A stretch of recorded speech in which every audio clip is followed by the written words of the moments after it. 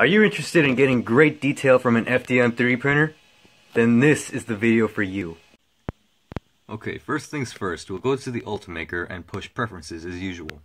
We'll go to printers, and then we'll go to machine settings, where we're just going to make a simple change. And we're going to put, instead of our standard nozzle, I don't know what you guys have, I have a 0.6 nozzle, but I am going to change it for 0.2. And that is the simplest change that we're going to do here. And now we are going to make a couple changes here in terms of layer height. What you want to do is usually print at this one. Now you could go for 0.1, but 0.15 is going to work just fine. And line width 0.2, I like to go with like 0.18. That usually works with me. And yes, I am aware about this orange right here. And this right here, you're going to want to change a bit due to the fact that it's going to be so many layers. And, well, first of all, we need to show what we're going to print. So I'm going to go on my files right here.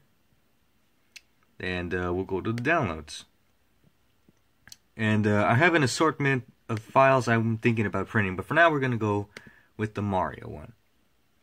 Now, this little guy right here would probably take maybe 30 minutes with a standard nozzle. However, we are using a different nozzle right here. Alright, 10% infill. You know what? Let's fix this up because some of you are going to want to know how to do it with the standard thing. We're going to push prepare. And in a moment, we're going to see just how long it takes with a 0.2 nozzle. And for this, it's going to take 1 hour and 1 minute. Now, that's not too bad. Assuming that we use regular supports, which I'm going to test right now because, yes, this is going to need some supports. Alright, we're going to prepare that and see what we get. So that will be, giving it some time, 1 hour and 25 minutes. Still a long time. Alright, so I went ahead and printed the Mario model, but I actually wanted to test it, so I made it even smaller than the model that was on Kira. Here, I'm trying to take off the supports, and let me tell you right now, it is a little difficult because I'm trying to avoid breaking off the tiny parts that were printed on the Mario model. Right there, I'm struggling to get it off because, well, it's really stuck on there. And, yeah, I'm gonna pause it a bit. Yeah, there we go. And there it is, the little Mario model.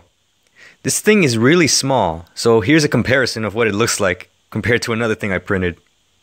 Here we have the Punisher, which I saw on Thingiverse, and I'm going to put the name of the man that designed this because this is actually incredible. And one thing I noticed here is that I don't think that a 0.4 nozzle can get this detail even if it tried. This is really small, just to tell you guys right now. And yeah, I'm trying to focus the camera right there. Yeah, there we go. This is really tiny. I mean, look at my thumb compared to the model.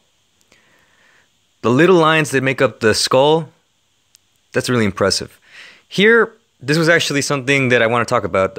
I forgot that my nozzle had some orange filament in it still, so that's what you're seeing there. Here we have the hand, which was really incredible to me.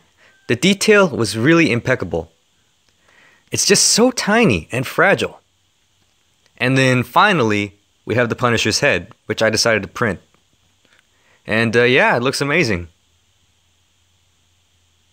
That's going to do it for today's video, and if you liked it, please like, share, and subscribe for more videos to help you guys out in these kinds of situations. Take care now, and see you in the next video.